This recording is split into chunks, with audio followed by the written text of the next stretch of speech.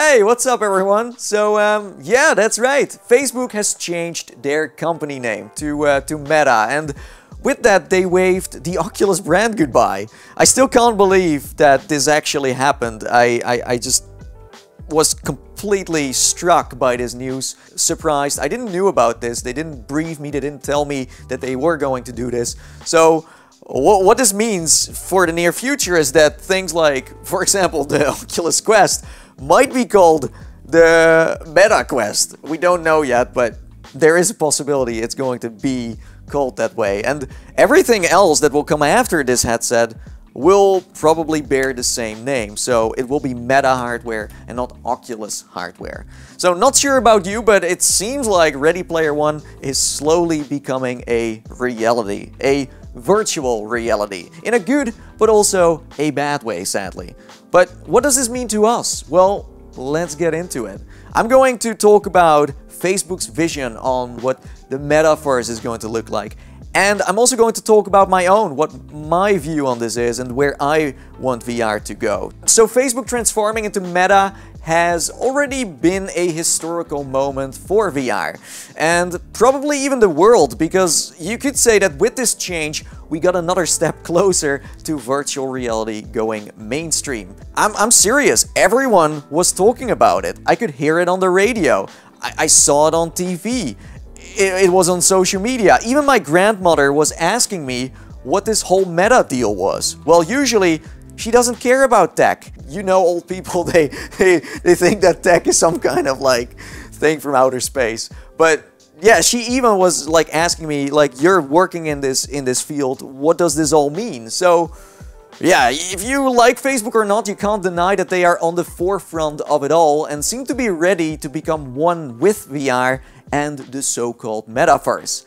I'm sure you all heard me say, see you in the Metaverse. Jump right into the Metaverse. The Metaverse. Metaverse. Jump into the Metaverse. See you in the Metaverse. Woo! For years and years, I have been using this term way before VR was considered cool or relevant. So Metaverse pretty much means a virtual reality world that looks similar to the real one we live in right now, but instead is computer generated and offers endless possibilities of who you want to be and what you can experience. See it as the Matrix, the Grid, the Nexus, or the virtual reality Oasis. The futuristic stuff you have seen in the movies, you know, that are all guessing what VR has in store for us when it's fully developed. Recently, Metaverse as a word has been growing in popularity, has been going sky high, especially because Facebook is now using it. But it pretty much has the same meaning as the other ones. So it could have been Matrix 2, it could have been the Grid. It doesn't really matter. It doesn't mean that the Metaverse is just the one thing we should use. No, we can use whatever word we want. And it originally came out of a sci-fi novel called Snow Crash from 1992, also known as the VR Enthusiast Bible. But yeah, if you have seen or read one of these novels or movies, you kind of already know where things are heading in the future. As we speak, there are tiny metaverses and matrixes, oases that surround us already, such as VRChat, Roblox, Neos, Rec Room, and even Fortnite. Fortnite is also some kind of metaverse. Those are virtual places that people already go to play, to discover, build, and most importantly, socialize with friends. I always thought that the term metaverse had a nice ring to it, and so did Mark Zuckerberg, because what Mark wants to do with his now owned name Meta is quite ambitious, to say the least. He wants to combine all of these virtual places and connect them to create one large intersection, a universe that can take you anywhere you want. A better way to describe it is by saying it's the Internet 2.0, one that lets your imagination go wild, one that is going to be much more immersive. A digital world that you visit to meet friends or strangers, to relax, learn, share, build, shop, and even work from there, with, on top, its own economy. It could be that Facebook is going to use its own crypto, or they're going to also integrate NFTs and maybe other things that are still ahead of us. We don't know, but digital goods are going to be a big part of the Metaverse. Literally, an internet you can step into. Boom. So Twitter user Lucas Risotto summed it up perfectly. He said, "It will not necessarily replace our reality, but it will add a flavor and additional depth to it, highlighting that real life will always be the main dish." What's interesting is that you will be able to jack into Facebook's Metaverse with almost every device possible. If you see the videos, then you can use a pair of AR glasses, you can use a VR headset, you could just use a computer or a laptop to do it, your phone. I could go on forever. Like, every device seems to be a possibility here. They kind of want to suggest with these concept videos, these futuristic videos, that the sky is the limit. Years, maybe even decades will have to go by before this is truly here, but the first glimpses are there to see. It's obvious that with the name change, Mark wants to go full steam ahead and make this his life work. He's willing to invest billions of dollars to make it happen. I mean, Facebook, aka Meta, has been constantly looking to hire talented people and is buying companies in the tech scene like it's nothing. They are moving so fast that it's hard for smaller businesses who build their own metaverses to keep up. And even if they do keep up, there is a chance Facebook is going to buy them. All to reach that ultimate goal of being the market's leader of digital worlds. The new goal for companies is going to be owning their own virtual reality civilization.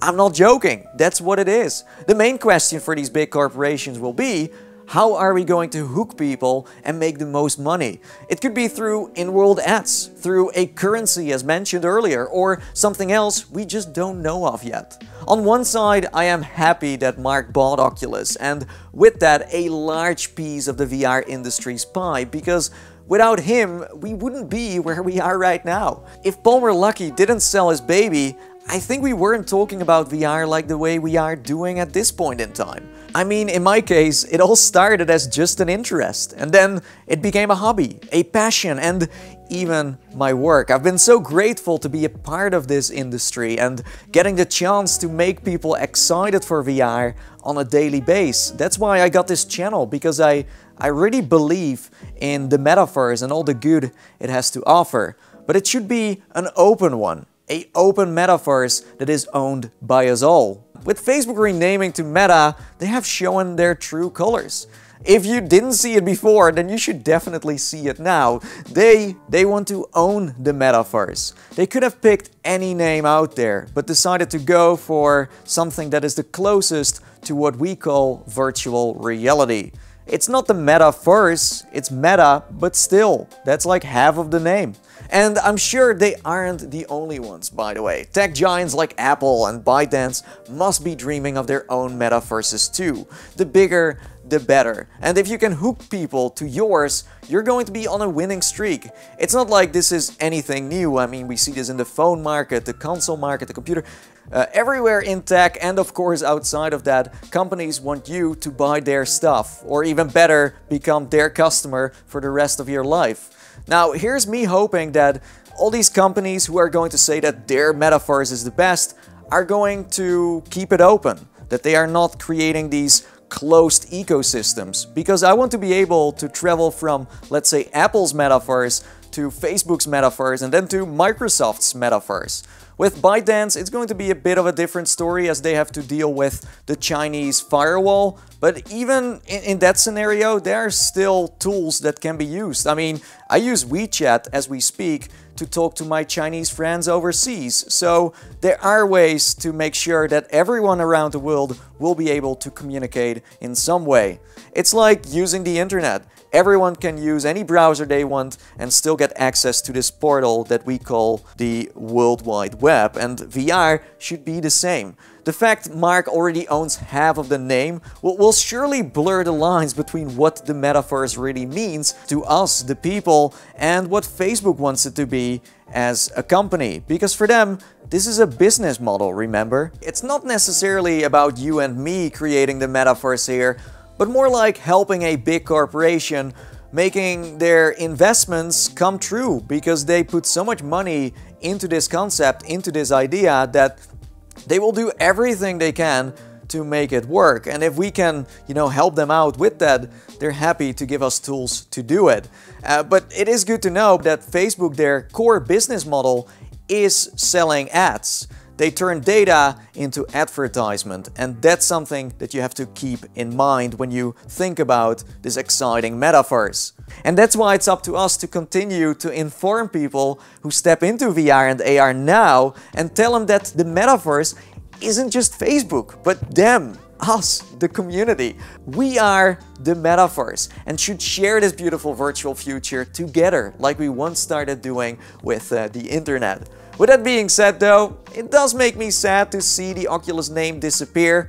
I grew up with it and it partly makes me feel nostalgic and old, because when I look back at everything I did, I realize how long I have been in the VR industry and how long I've been trying to make people excited for VR. I owe this name so much, you have no idea, but I understand why it needs to pack its things and go. I want to salute Oculus with awesomeness because it is a part of me and many of you, and it makes me a little emotional too, because I just love all the stuff that happened from the start to now. VR is like such a magical thing, and knowing that Oculus as a brand, as a product, as whatever it means to many people will not be a part of that journey anymore hurts. It truly does. With VR not being mainstream just yet, this is the best moment to do this name change without it having too much impact. I understand, and I really think that in a year from now, most consumers won't know the name Oculus or associate it to virtual reality hardware nor content. There will soon be a major push, marketing and branding wise, for Meta. And then only us early adopters in the VR bubble will remember the good old days. Sadness aside though, I had an absolute blast covering Oculus, their hardware, their games, their software, meeting the people behind all of it, and also the events, of course, because without those I would have never been able to meet up with the VR content creators in this awesome space, the developers who work so hard to make VR a reality, and you all, my subscribers, my audience, my followers who have been supporting me from the start or since a few months or years. You know, it's been such a ride, and that's why I kind of got emotional, because it all, you know, flies by for a moment and it makes you realize that this is a new era, okay? And I'm terrified. I'm terrified, but also pumped to be a part of that. So let's toast to an open metaverse, a grid, a virtual reality oasis, or whatever it's going to be called. In the end, the world decides what it's going to be. Not Facebook, not Apple, not ByteDance, or any other tech giant who wants to own the metaverse. It's ours to lose. The time is ticking. And that's why I want to challenge every VR content creator on YouTube to speak their mind as well, to share their vision of what the metaverse should be and where VR should be heading in the future. Feel free to join in, by the way, in the comments below. I'm very curious what you all think. And with that being said, until next time, see you in the metaverse, the one that is owned by us all. Oh yes. See you later. Bye-bye.